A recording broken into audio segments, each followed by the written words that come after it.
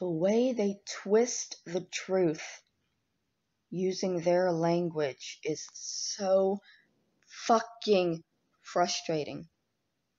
Okay, here's the thing.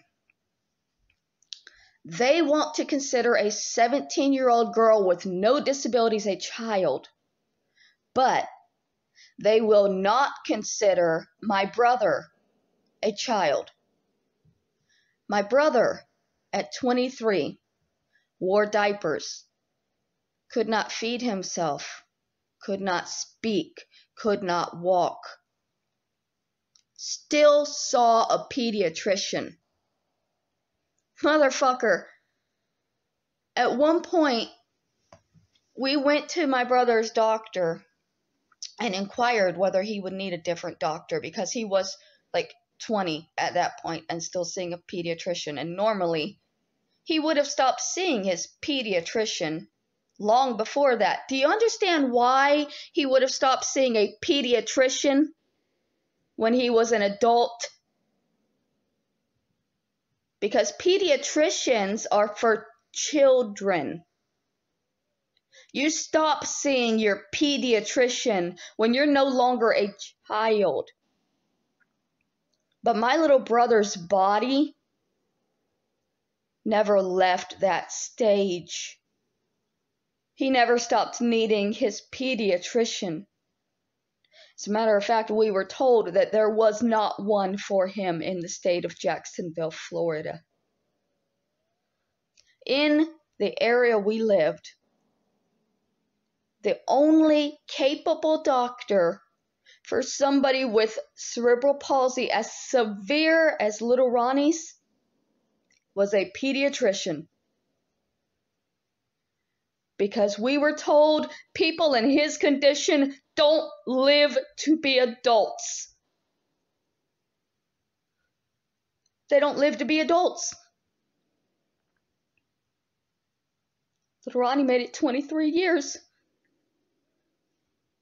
But I will always see him as a child. Always, because in my mind,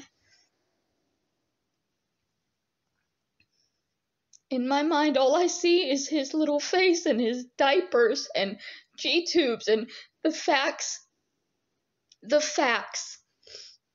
that there were 4 babies that went through that house that grew and developed while he didn't.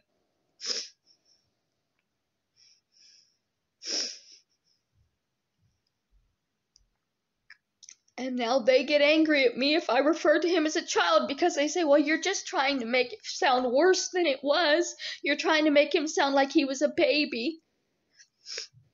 He was never anything more. But I can't describe him that way because that's accurate.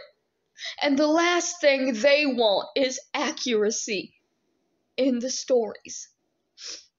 So while I'm not allowed to describe my severely handicapped brother as a child, they will continue telling you that a 17-year-old girl without any disabilities is a child. 17. No disabilities. You should not be allowed to tell people that is a child. When I married at 19, my ex-husband was already in a relationship with a woman who was younger than me. Obviously, younger than me would be underaged. Her parents knew about him. I would take him to her house when he told me to.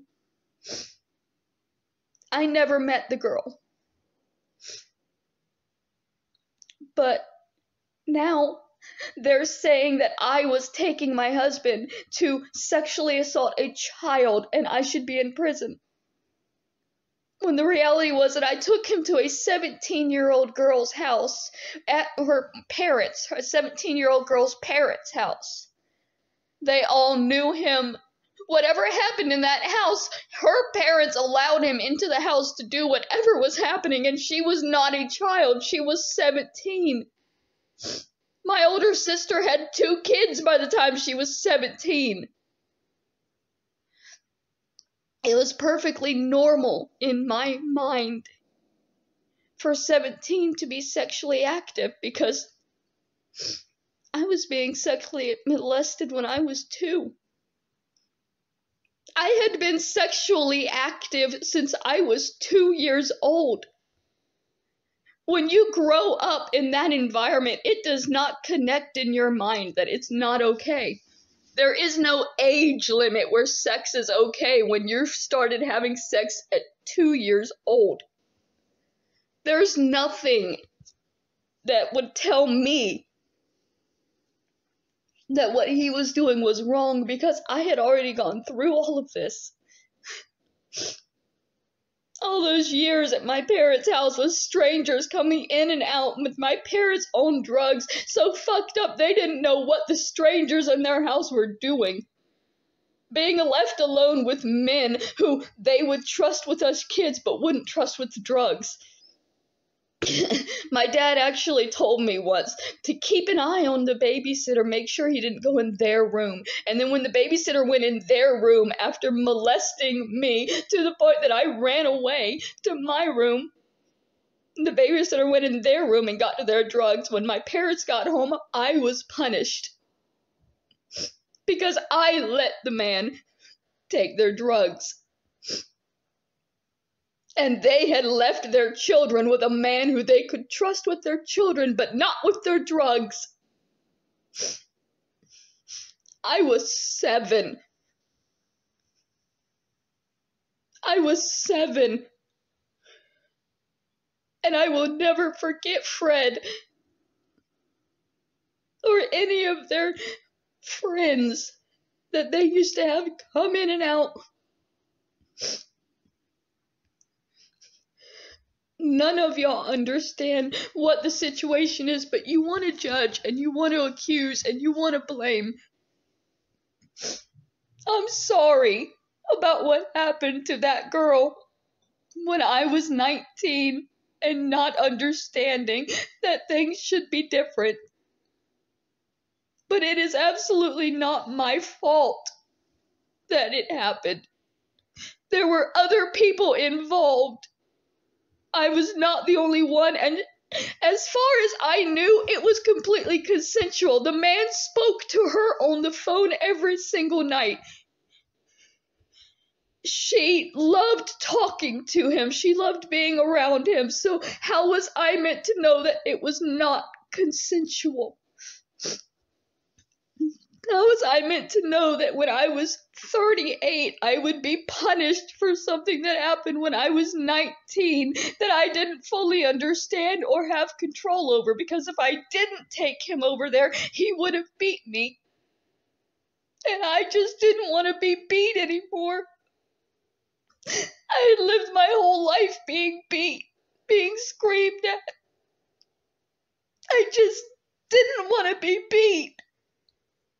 Why does that make me a horrible person? Why does it make her a child, but it doesn't make my little brother a child? Why are they allowed to say that this 17-year-old girl was a child, but my 23-year-old brother was not? What is the difference between them? And don't say age, because there's not that much difference in age between 17 and 23. It's like 5 years. That's not that big of a difference.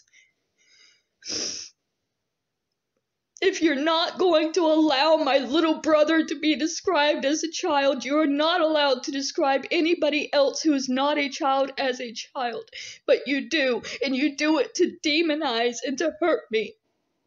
To make sure that people hate me, to make sure that people attack me, to make sure I wake up every day of my life with somebody who wants me to suffer and die for something I did not do. I never met this girl, so I never intentionally hurt this girl. I just didn't want to be beat anymore. Now I'm 38 and I'm saying the same thing. I just don't want to be beat anymore. Emotionally. Because that's what it is now. Instead of being physically hit, I'm waking up every day to emotional abuse, emotional battering, just every day. Because Adonis Paul has all of his friends that want to hurt me. He has convinced them I deserve to wake up this way every morning. He has convinced them I deserve to suffer. He has convinced them I'm a criminal who deserves to die. And he'll say that he can't control his fans. He can control them enough to make them angry and hateful. He just can't control them enough to stop them once he gets them to that point.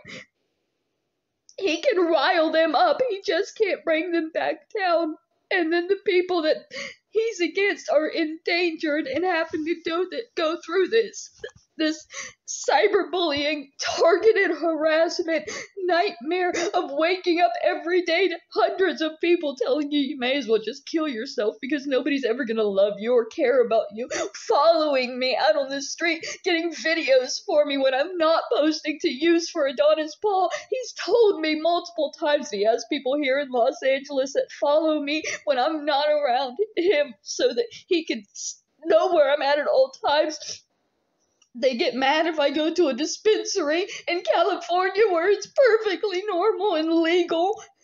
And that's just my life. That's the life I have to live because a man online told my story and lied about it and made money. And now, because he did that, I have to suffer for the rest of my life with these thousands of people attacking me every day, lying about my life, making videos about me, lying about me, saying I'm a horrible person, and then using my defense of those lies as more further proof that I'm this bad person who deserves to suffer and die.